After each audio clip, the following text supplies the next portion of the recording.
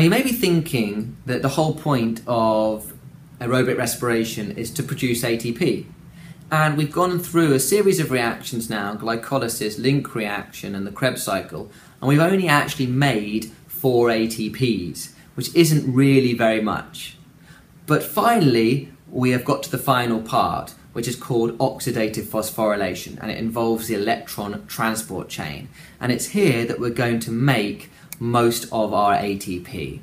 Now, oxidative phosphorylation actually involves 2 processes, the electron transport chain followed by something called chemiosmosis.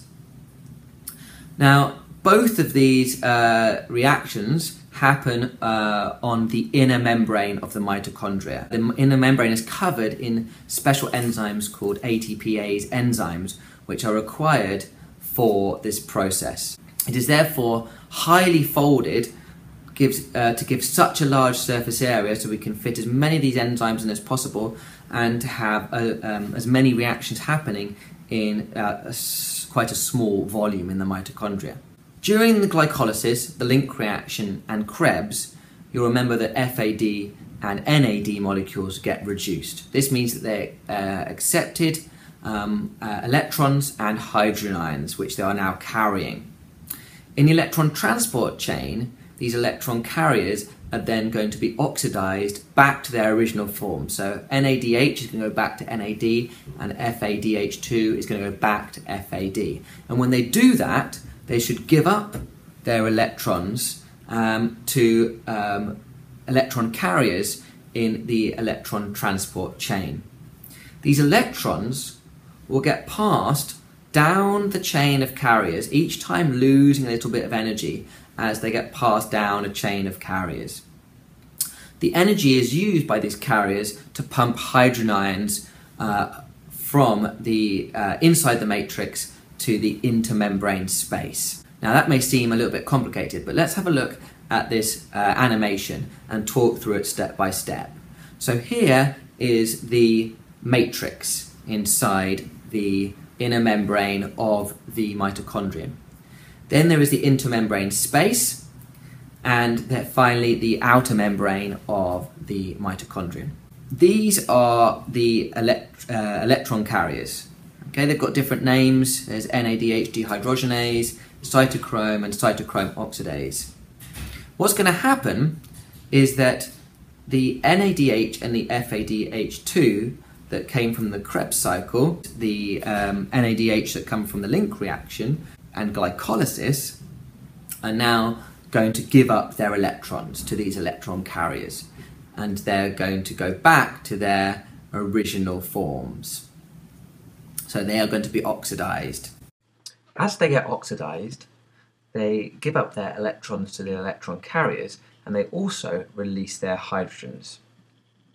As the electrons move down to the next carrier, they lose a little bit of energy, and this energy is used to pump those hydrogens across. This process continues. The electrons lose a little bit of energy at the next electron carrier, they go down to the next electron carrier, and as they lose that energy is used to pump hydrogens from the matrix across to the intermembrane space. Now at the end, once these electrons get to cytochrome oxidase, we need to get rid of them because we want the process to happen again at the beginning and the electrons to carry it on and pass down again. And if the electrons are still at the end, then it won't be able to carry on, we won't be able to repeat this process. So we need a final electron acceptor, which we actually use oxygen for. If you remember back to the original reaction for respiration, remember we need oxygen, it's aerobic respiration. And here is the oxygen. It's going to pick up the extra electrons, it's going to combine with hydrogen, and it's actually going to form a molecule of water. And again, if you remember back to the original respiration equation, water is a waste product. So this is where the water comes from, and it will be released at this point. The chain is now free to work again, and for more NADH to come in, more FADH to come in, give up their electrons, the electrons to move down the chain, and the energy is used to pump the hydrogens across into intermembrane space. So what we've got now is we've now got a massive electrochemical gradient built up in the intermembrane space. And so we're now going to need to move on to the second part of oxidative phosphorylation, which is called chemiosmosis. Remember, we still haven't actually made any ATP yet. We've gone through all these processes and we haven't made any decent amount of ATP. Well, finally, in chemiosmosis, all the NADH we've used, all the FADH we've used, we can now take that, those hydrogens that are built up, and we can use that to generate ATP. So what happens in chemiosmosis is that the H plus ions actually start to move down an electrochemical gradient, and they move through this special enzyme called the ATP synthase enzyme, of which they are embedded along in the on the inner membrane of the mitochondria. So the H pluses move through down the electrochemical gradient, and this provides the energy to synthesize ATP from ADP and phosphate. So now we can recharge these ADP batteries into ATP batteries that the cell can use again.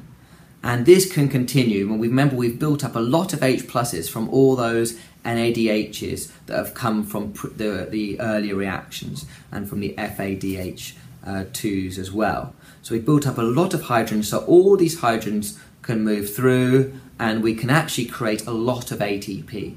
Now, the quantity of ATP we can generate at this point is a little bit ambiguous. It was once thought it was 32. It's now, we're not entirely sure exactly how many it is, but it's somewhere in the region of 26 to 32 molecules of ATP, which is a lot considering up until this point we had only actually made 4. So, in summary, let's look back at our overall picture of aerobic respiration. We've got glycolysis happening in the cytoplasm, which makes 2 ATPs and 2 NADHs. We've got link reaction, which makes another 2 NADHs, and that makes acetyl coenzyme A, which moves into the Krebs cycle. The Krebs cycle is going to make 6 NADHs, 2 FADH2s, and 2 ATPs. Now all those NADHs and that FADH2 can move into that electron transport chain.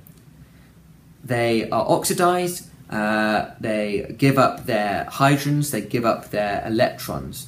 The energy in the electrons is used by the electron carriers to move the hydrogens into the intermembrane space, and those hydrogens move back through via chemiosmosis through the ATP synthase molecule to generate ATP.